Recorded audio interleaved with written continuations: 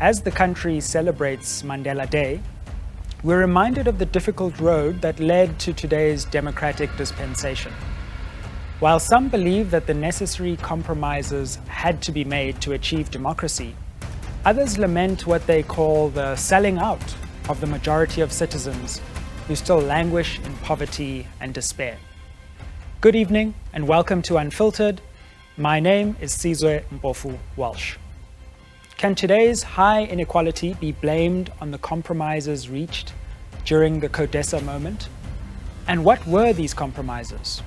Joining us for this discussion are Pallo Jordan, former ANC CODESA Negotiator, former PAC CODESA Delegate, Jaki Seroke, and Robin Carlisle, a former Democratic Party CODESA Delegate. Before we jump into our discussion, let's watch this insert for context produced by Andrew Mokhatle. The road to a democratic South Africa was not all smooth sailing.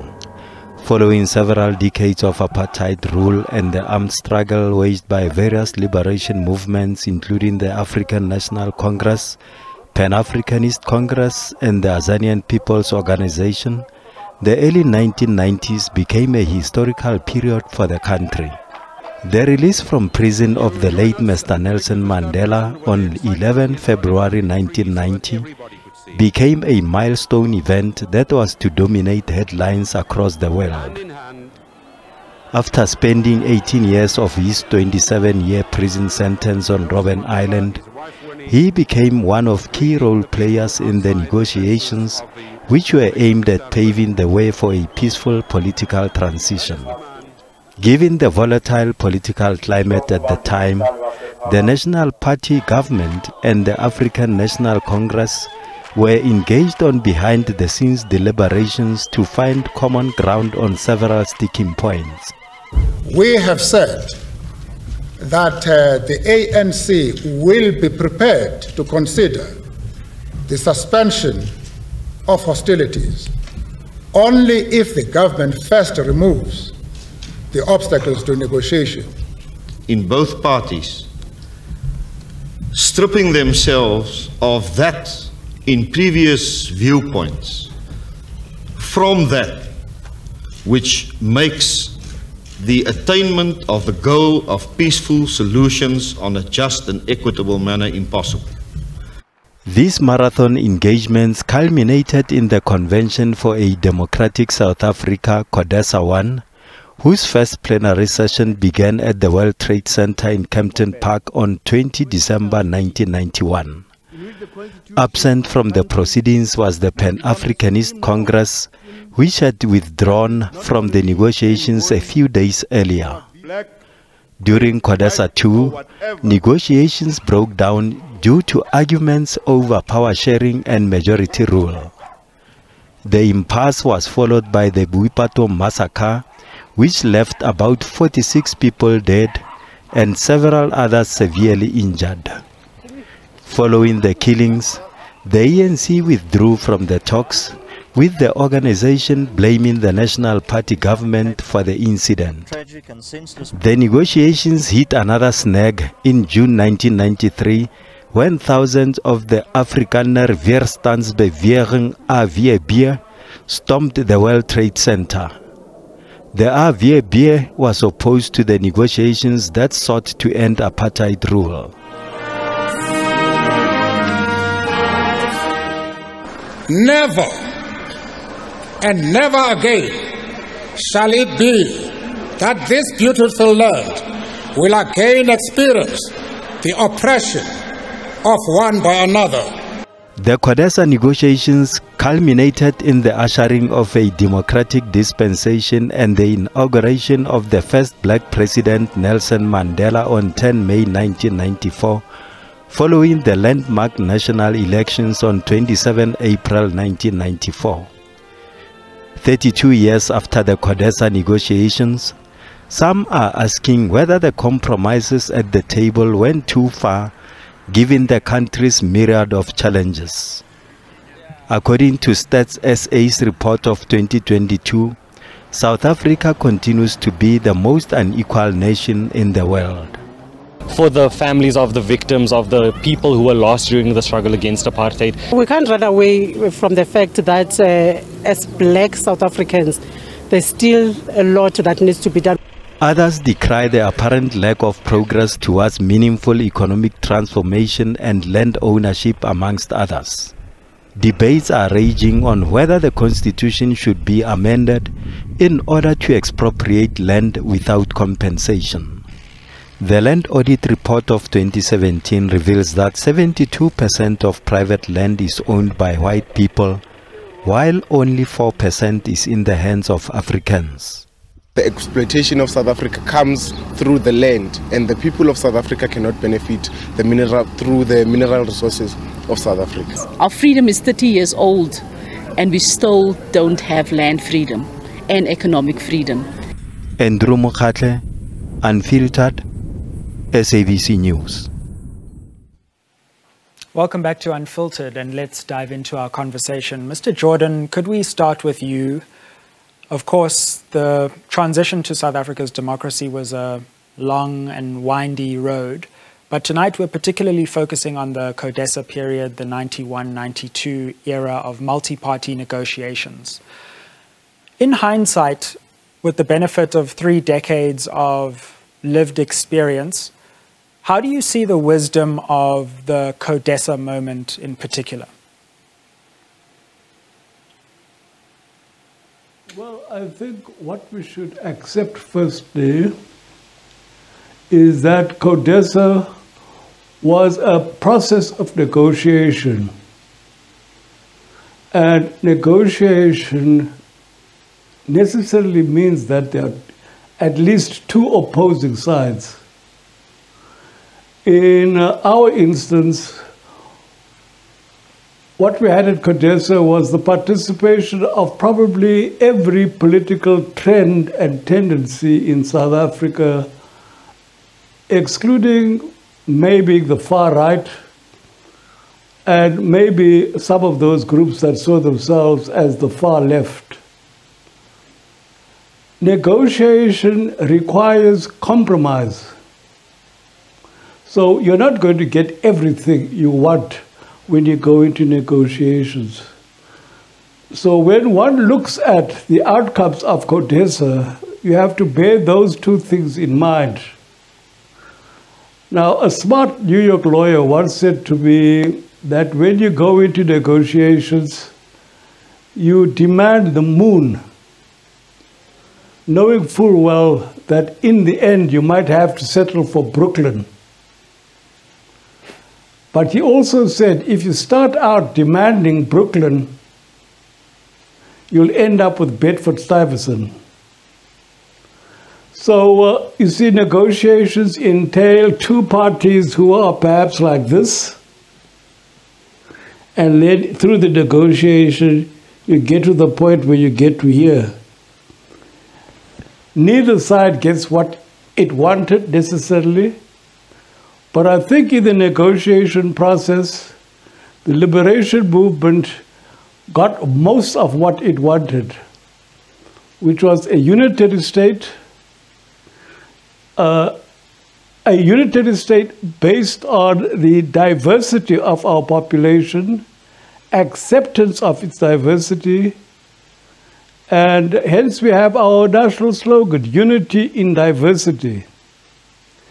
The non-liberation movement parties in the negotiations came in with a number of suggestions whose purpose was to thwart or undermine the impact of the African majority on the political process in democracy. They admitted, if you look at, for instance, Van Zyl-Slabb's book, that he wrote together with David Walsh, he says one of their objectives is to evade majoritarianism. The National Party also came with that sort of program, as did the IFP.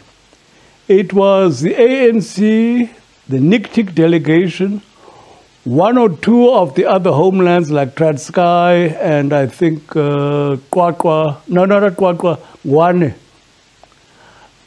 and the PAC, who came in with a program for a unitary state. So we got most of what we wanted, but we didn't get everything we wanted. Can I take you up on that? Because I think your position is particularly interesting because you were quite a critical voice within the liberation movement of negotiations, although you participated. And I was reading a piece that you wrote in The African Communist in 1992, just after CODESA, where you said that negotiations had become an objective in themselves rather than part of an overall strategy. And so internally in the movement, you were saying that negotiations had in some ways become fetishized. Do you still think that there was too much emphasis on negotiation, or does the benefit of hindsight mean that you've revised that position from 92? No. The internal movement debate was about the manner in which we negotiate, and the debate was accepting the premise that you're not going to get everything that you want. How much were you willing to give up? That was the debate in the movement. And my argument, I think the principal antagonists in that were Joe Slovo and myself. Yes. And I thought that what Comrade Joe was proposing was going a bridge too far. I didn't win that particular argument, but, I think it says something about both the movement and about the negotiation process that debate took place. Absolutely, and we'll come back to some of the points that you've made. Mr. Seroke, you were a delegate, PAC delegate, at least to the extent that the PAC did participate before withdrawal.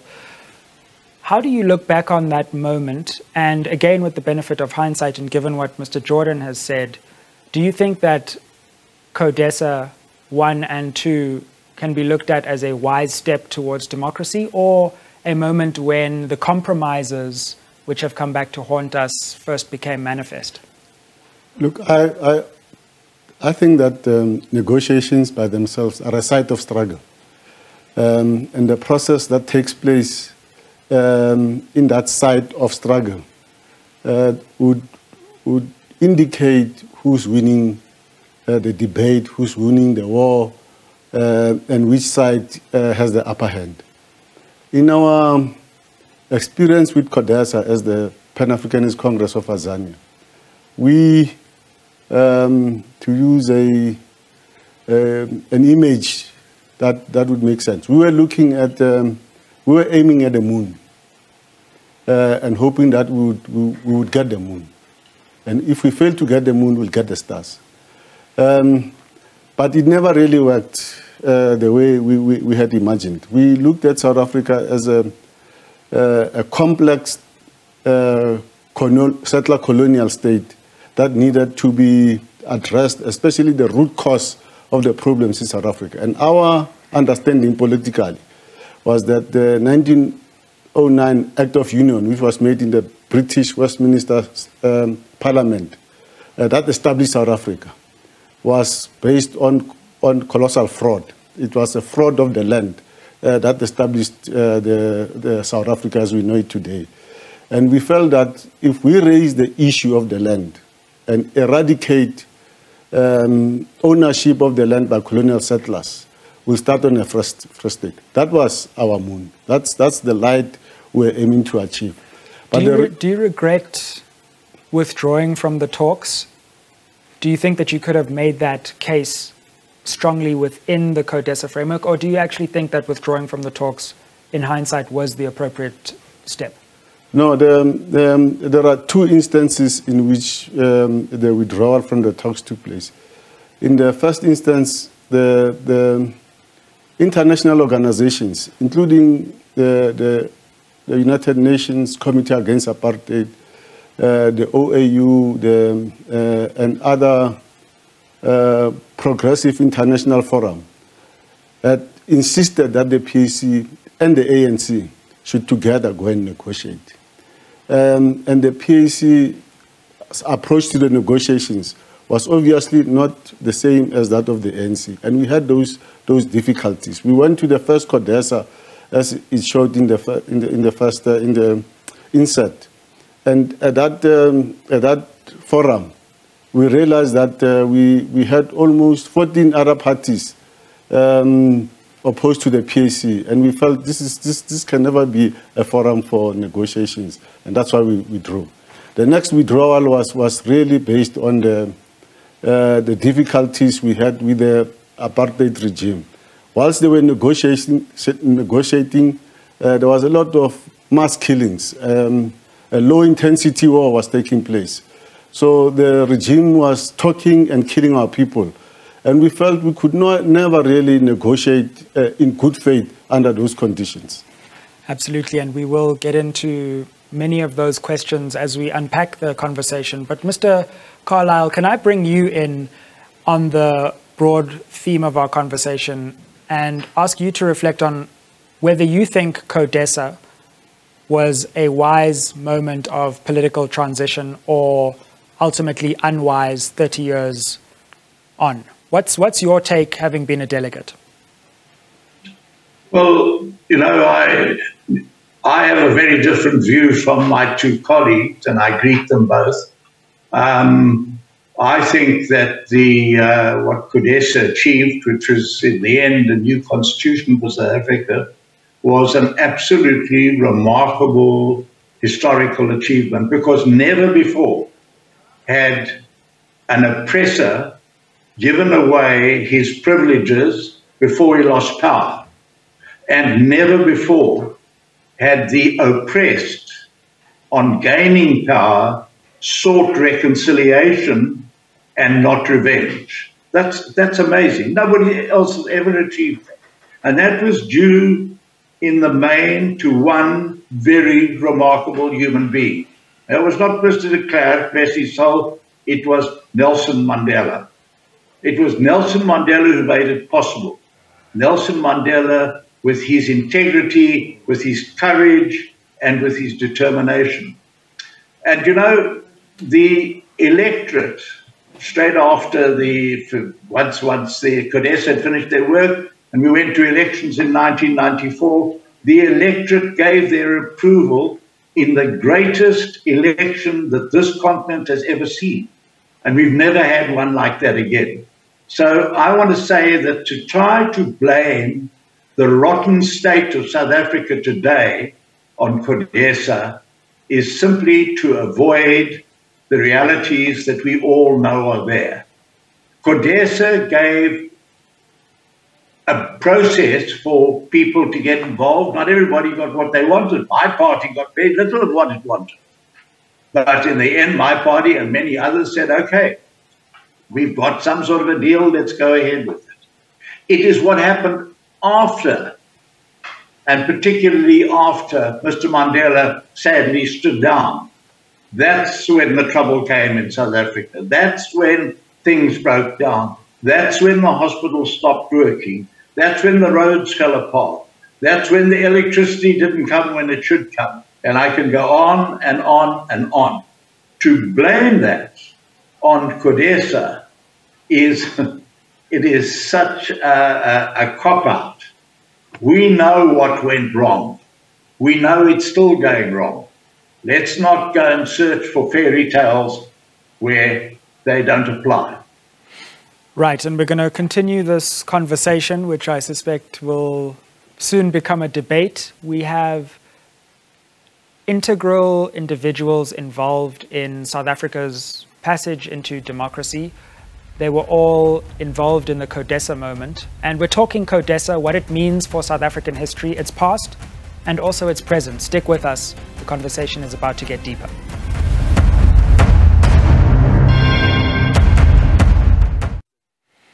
Welcome back to Unfiltered. We're talking CODESA, the passage to democracy in South Africa, what it means not only for our history, but also for our present. Mr. Seroke, before we went to the break, Mr. Carlisle and Mr. Jordan and you had given your overall assessments of the extent to which CODESA is at the root of our evils or our triumphs in South Africa. What do you think of the view propounded by Mr. Carlisle that in actual fact the foundation of negotiations was perfect or was as good as you can get, and it's actually the way that the ANC has governed that has compromised South Africa's trajectory, rather than the compact reached through the negotiations? I think that Mr. Carlisle is making a point, a misleading point, in fact, because the fact that our people in their various political formations were able to compromise and bring about a stable country from those tough negotiations is a credit that should go to all. And all the elements that were there, including the right wing, on the eve of the elections in 1994, the IFP was not even on the ballot box. They had to paste it in to be on the ballot box. Things were so tense in the country. It is the ability of the people to come to some solution that I think is remarkable. And that cannot be wished away. It's something that the people as a whole have achieved. But it doesn't mean at the same time that the next phase, the constitutional democracy and taking it forward, did not have its faults. It had its deep-rooted faults from the nature of the history of South Africa, the nature of deprivation of people from their land, the nature of poverty that was still there, the many other people who were there, and the ability to, it's only the ability to compromise and face each other as compatriots that became the miracle that shocked the world. I mean, people could not expect us to continue to fight under those circumstances after we shook hands. And most of the organizations that got the hot end of the stick managed to carry through, including the PAC. We were not going to become bandits and oppose something that the majority of the people would be able to use. A democratic state, a constitutional democracy, is something that allows us to address the issues, but it is not the end of the struggle. Mr. Jordan, how do you respond to the view that the problem was not with our constitutional foundations or our negotiations, but actually what has undone much of the hope that that period suggested is in fact the way that the ANC has governed since the constitutional agreements? Well, there's something I find odd in people like Robert Carlisle. Robert Carlisle wants to elevate Nelson Mandela into some sort of demigod, which he might well deserve. But to try to suggest that it all owes itself to Nelson Mandela is to exaggerate his role. Mandela himself always used to underscore that he was acting as an agent of an organization, of a body of people that he was leading. It was not his personal thing. It was the program of the ANC which resulted in no revenge, not Nelson Mandela. In terms of what Robert Carlisle said, I thought we were going to discuss CODESA and not make this a party political broadcast. I could do that too if I wanted to, but I refrained from doing that. It was not going to be easy to undo 300 years of colonial domination. It was not going to be easy to undo 300 years of legislated impoverishment and degradation of the majority of the people of this country. It was not going to be easy to undo the consequences of that. And the ANC has been trying. I'm not saying that we have done the best we possibly could. I'm sure that you're familiar with some of the things I've said in criticism about the ANC's performance in government. But I think overall, we have tried to put into place the program of the democratic movement, the one that the democratic movement has subscribed to since 1912. Now, in terms of that, we have to look at our Constitution as well. Everyone points fingers at the Constitution, saying we need to do this, that, the other with it. The Constitution we have is a transformative Constitution. And if people use it properly, I think it can actually achieve the objectives that we have set ourselves. What I think has been lacking is a lack of imagination on the part of those who say that it is the Constitution, for example, that means we can't solve the land issue. The Constitution makes ample provision for us to solve the land issue. Even with respect to that, if people say, for example, it needs to be amended in order to implement those sorts of changes, again, it is the outcome of CODESA, not owing to the genius of Nelson Mandela, but owing, I think, to the genius of the movement he led, not Nelson Mandela alone. Mr. Carlisle, how do you respond to that personifying the transition around Nelson Mandela actually obscures the ANC's role, but also the idea that, let's concede for the moment, even if Mr. Jordan won't, that governance has not gone very well, and it's an assumption I make which sure can be contested. But our society's sheer stubborn inequality does seem to have something to do with the fundamental assumptions of the negotiations, does it not? Well, first of all, let me say that I find little to disagree with in terms of what Dr. Jordan says.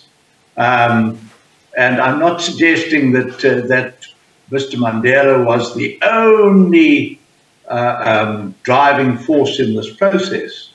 The Nats were in very serious trouble. He knows that as well as I do, and which pushed them towards the table. But in the end, it was one man's will, never mind the ANC collective.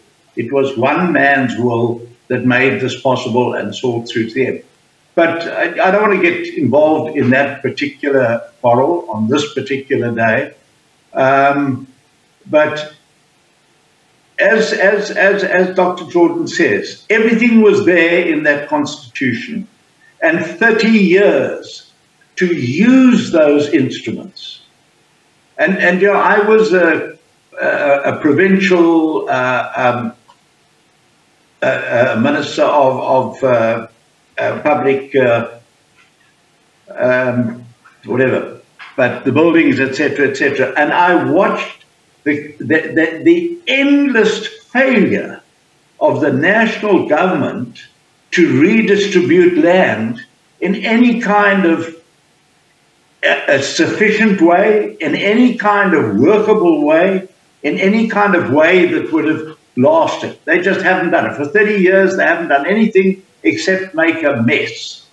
And I'm afraid the only collective that they have achieved with, I think, huge success was the looting of South Africa and its people. Mr. Seroke, our conversation has moved through the helpful interventions of both our other panelists onto the question of the Constitution, and especially the question of land. Former Deputy Chief Justice Dikgang Moseneke, also a former Deputy President of the PAC, makes an interesting admission in his memoir, the first one, My Own Liberator, where he says, Section 25 of the Constitution was the biggest compromise we made. There's no way around accepting that we made a compromise there on land. Do you agree with that assessment? And do you think the compromise that he adverts to is at the heart of some of the inequality that we see today? Or do you think that the Constitution actually does make ample provision for redistribution, particularly on the land question? No, the property clause, the section you are referring to, locks the land into a process that can mostly, to a great extent, be resolved through the courts. And those processes are not a surefire way to resolve the issue of the land.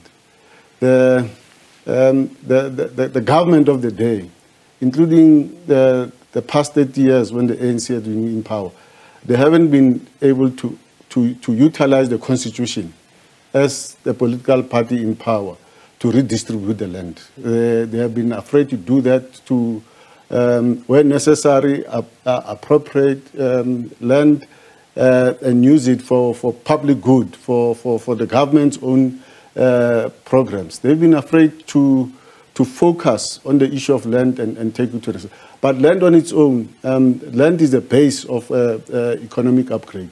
And it hasn't really been given that emphasis in the whole process. Absolutely. We're discussing the CODESA moment, particularly in 1991 and 1992, but also what it means for the present. We've had over 30 years since those fateful days. And on Mandela Day, we're reflecting on the process of negotiation in South Africa's history, its present, and its future. We continue to deepen our debate on CODESA when we return. Don't go anywhere. We talk the economy, we talk redistribution, and more.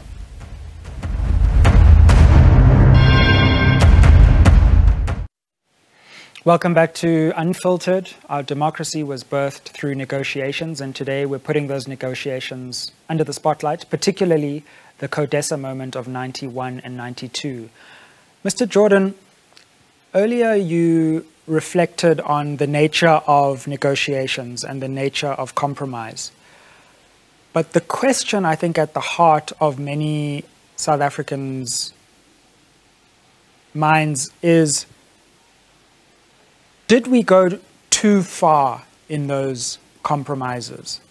Did we give up more than was necessary? And I think particularly economically speaking, that has been the challenge that's been raised to the ANC's negotiating position, that yes, you scored important victories in the design of the state. You scored important victories in, a unitary state. You scored important victories in getting rights. But the other side of the table was prepared to give you that because they knew that if the structure of the economy was preserved under a market logic, that all of that decoration around the state wouldn't amount to a fundamental redistribution of wealth in South Africa. And that was the bargain they made. And it was a wise bargain 30 years into our democracy if we look at the state of inequality.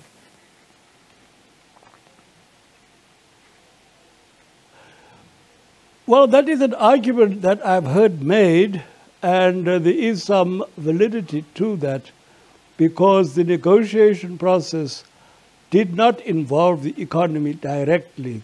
It was about the political institutions. But I think the thinking of the ANC and most of the people in the democratic movement at the time was that we needed to attain the beachhead of a democratic state in order to give us the instruments to bring about the sorts of changes that were necessary to bring about greater economic equality, a better distribution of wealth, opportunities, etc. Now, I think perhaps if one wants to look at the performance of the democratic government since it came to power in 1994, that is a very different question, and we can do that. But I didn't think that this was the occasion to do that. I have my own issues with respect to the performance of the democratic government since 1994, but I won't raise them here. What I will say is that the Constitution gave us the instruments with which to transform the society. How we use those instruments is another question. The challenge, I would say, of economic transformation, and people are demanding, and I've heard it said in many places that perhaps we need an economics CODESA. That might well be a good idea to follow. But I think the challenge before us is for perhaps the millennials like yourself, Mr. Mpofu-Walsh and others, to now take the ball and run with it. The instruments for bringing about the changes you want are there. And, well, what do you guys say? Absolutely. Well, I would love to have that conversation with you as well. but now you're making me a participant rather than the person asking the questions. But I do think it's interesting on that, Mr. Jordan, and I'll ask Mr. Carlisle on this, because there has been an interesting generational debate going on in our country over the last decade or so, where younger South Africans have taken aim at this negotiating period. It's almost as if the miracle has been shoved down our throats so much that we are now rebelling, or many of us have rebelled against this idea that we have inherited a miracle. Whereas, and of course not everyone, but an older generation of South Africans still clings quite firmly to the wisdom of this negotiated transition. Do you have any view on the way this debate has actually panned generationally, Mr. Carlisle? Yeah, your central sort of proposition was the CODESA agreement fair for all. The answer to that, in fact, was given by Dr. Jordan, and it is that nobody gets exactly what they want in an agreement of this nature. Everybody has to give something. But again, if you talk about a generational gap, if I look at particularly young black South Africans, they have been cheated of education. Had nothing to do with the negotiations. They have been cheated of a growing economy. Had nothing to do with the negotiations. They have been cheated of life, in effect, because many of them, millions of them, are going into adulthood barely able to read and write. This is a crime that is very great indeed. And I accept the fact there's a generational gap, that there must be 20 or 30 million very angry young South Africans. Whether they blame the CODESA, whether they blame they've had a lousy deal. And that deal occurred under the ANC.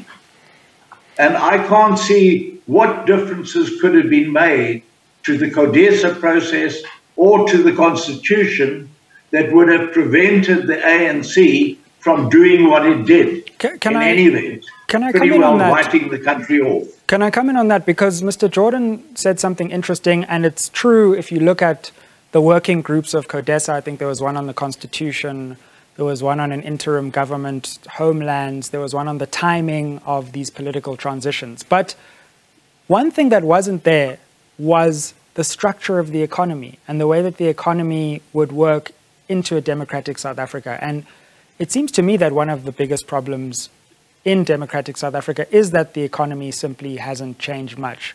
So even if we concede that the state has, shall we say, underperformed, it was always destined to be an unequal country because of the inequality inherent in our economy, which seemed to go untouched in the CODESA negotiations. Wasn't that a mistake? So who are you addressing? For you, Mr. Carlisle. Oh, yeah. It was addressed. The economy was certainly addressed. Room was given in the Constitution and in the provisions for new legislation for those kind of changes. The ANC government chose a particular type of economic system. There was nothing in CODESA that said you're not allowed to choose a different one. But it's not the system that went wrong. It's not because they chose or were forced, as some would say they weren't forced, that they were forced to choose this one which they didn't want. They were free and had the power to have any economic system they wanted. Okay, but as far as I can see, they didn't want an economic system. They weren't interested. What they were interested in was what can I lay my hands on? And didn't they just? Okay, Mr. Seroke, how do you respond to the debate, some of the things that have been said, but also the fact that the economic question seemed to go relatively, if not completely, unexamined while we were figuring out the design of the state, and that has come back to haunt us. What do you make of that? Well, I think that's the core of our problems. I mean, it's certainly true that the Constitution only looked at the superstructure of the politics and all the basic freedoms that are given to the people, but never really addressing the core item in the conflict between the oppressed and the oppressors, and which is the issue of the land. We keep emphasizing the land because the Bantustan system, you only had the right to occupy, but not to own the land. So that 13% we refer to is not land that belongs to the African people.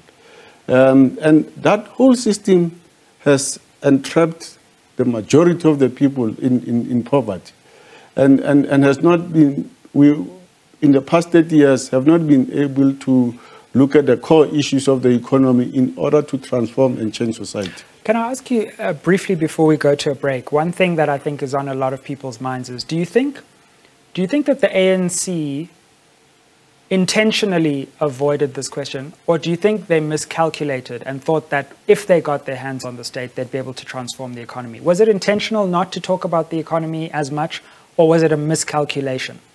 Well, I don't know much about the ANC's thought processes, but the approach has definitely been to steadily get into changes over time. And in some instances, I think, particularly in the early years, the leadership of the ANC did very well. And they lost it in the process, and have not been able to focus on they've actually focused on their own internal problems and their weaknesses. And this has led to a myriad of many other problems that we're facing right now. Some of the policies they have taken up, including the BEE policies, have not really filtered down to the level where the masses are able to benefit from it.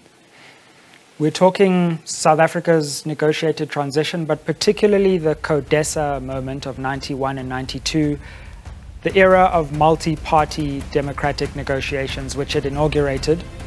We'll be back after the break as we reflect on whether CODESA in 91 and 92 is a model for South Africa to dig itself out of its current crises. Don't go anywhere.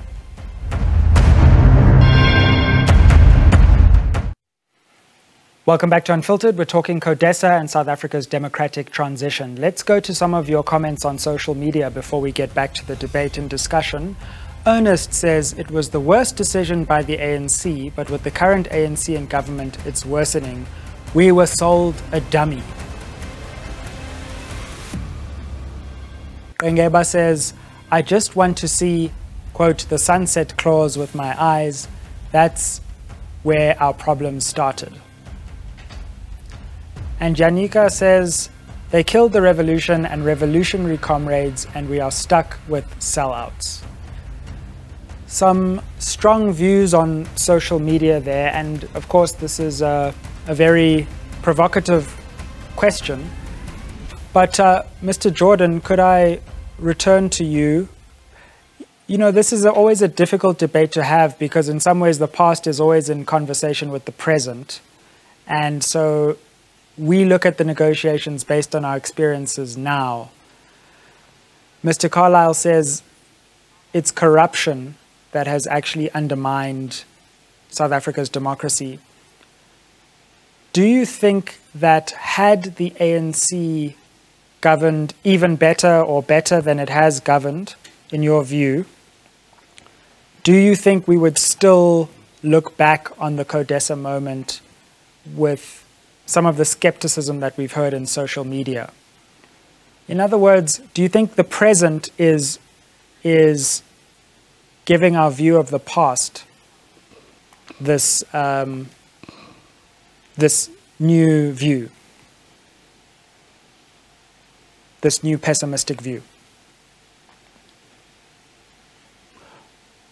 Well, I'm sure there's an element of that in it, but I think you will remember also that even at the time we're having CODESA between 1991 and 93, there were many people who were very skeptical of the entire process, and some were actually actively opposed to it.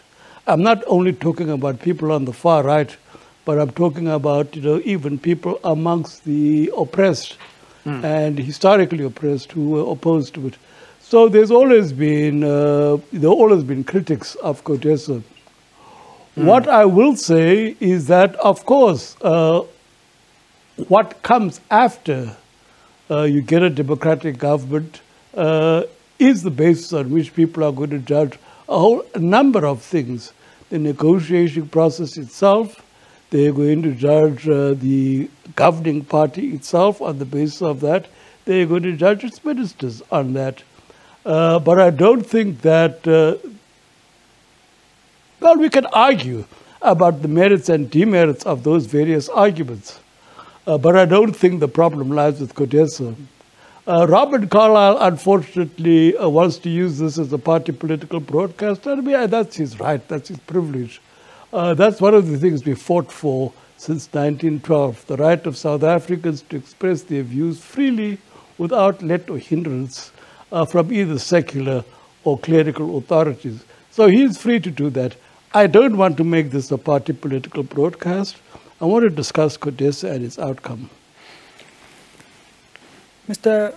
Seroke, what do you make of the suggestion that yes, there was certainly compromise, maybe too much compromise, but at the end of the day we got peace and we got stability, and that was a gift that is priceless in many ways because we didn't plunge into war.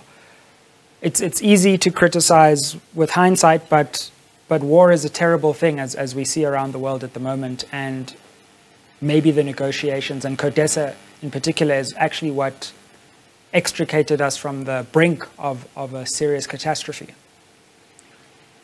Like all revolutions and all struggles on a worldwide basis, when you change phases and you get into a new dispensation, you are met with a set of different circumstances, which could be a huge challenge. I mean, there are always these forward marches and backwardness that happen. In our instance, we should have learned from others that we must have a plan in place to develop our own communities, especially communities that had high expectations from those negotiations, and those expectations were not met. Communities who needed to be highly politicized, and people had come from war of sorts, have been involved in massive killings, and that healing process on its own needed attention. There were lots of other difficulties that the country was facing, including the unipolar world wherein economic policies were enforced on governments, including the South African government. The Washington Consensus really denudes the powers of government from interacting in the economy. And that on its own really provides the well-being of the privileged to utilize the opportunities that are available to enrich themselves. And so the policies that the government has taken over the years have worked not for the benefit of the masses. There was a social media comment about the sunset clauses, which are often invoked in these debates.